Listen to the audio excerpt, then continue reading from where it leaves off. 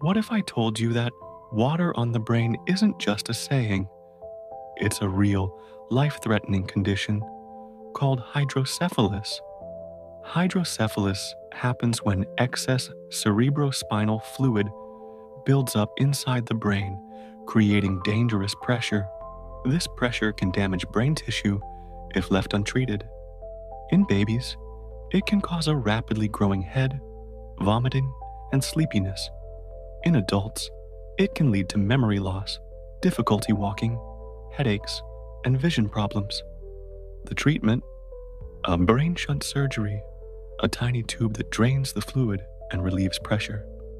Thanks to early diagnosis and modern medicine, many people with hydrocephalus live full, healthy lives.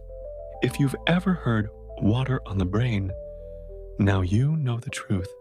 Spread awareness, because understanding hydrocephalus